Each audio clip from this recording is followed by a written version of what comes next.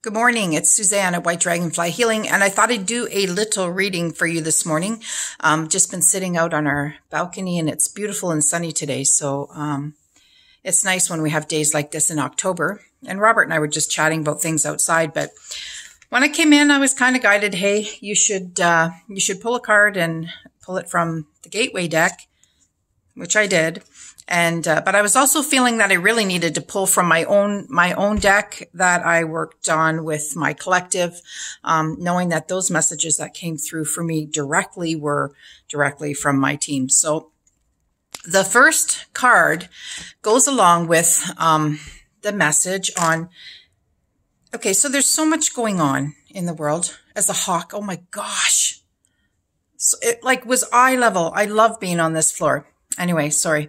There's so much going on in the world right now, and don't think that you can't still make your own plans.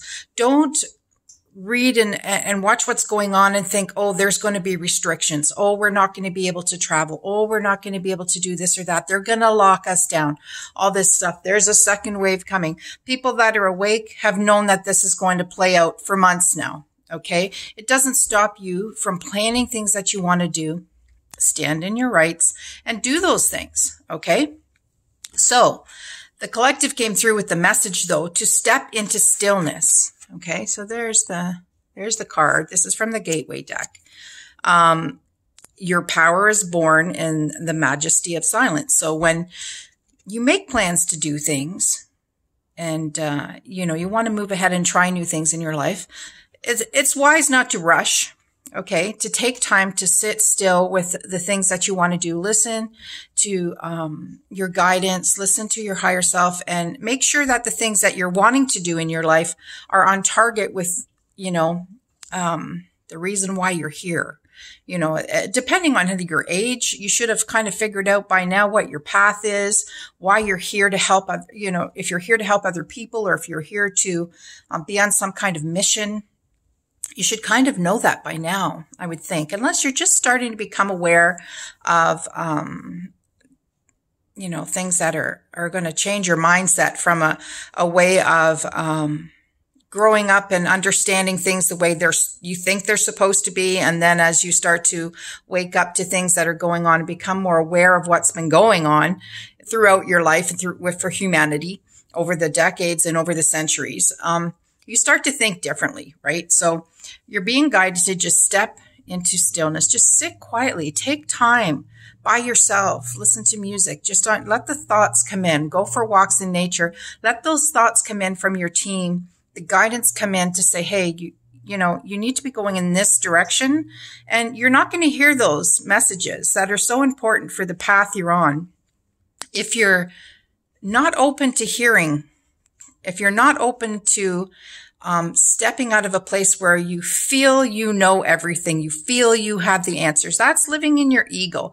You need to be open to the messages that are coming in from your team of angels, your entourage, that your ancestors, your old family members that have crossed that walk with you, that have made agreements to be with you and guide you from the other side. You have to be open in a place to listen and hear those messages. Okay.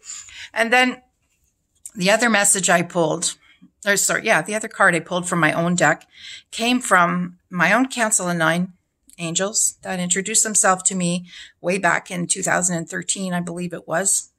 They showed themselves to me and said, this is who they are and this is who walks with me. And people can think I'm crazy. It doesn't matter. I know what I see and I know I know what I know. So the message that they brought through ties in with this other message as well perfectly. There's the card. Okay, I've shown this picture before. They showed that to me the first day I moved in here when I walked out and looked out the balcony. That was the image I saw. So that's an actual picture I took.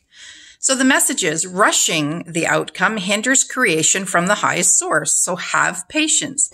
And I love how the two messages go together. Okay, so this one's telling you to sit still and be quiet. And this one's telling you the same thing, but from a different perspective.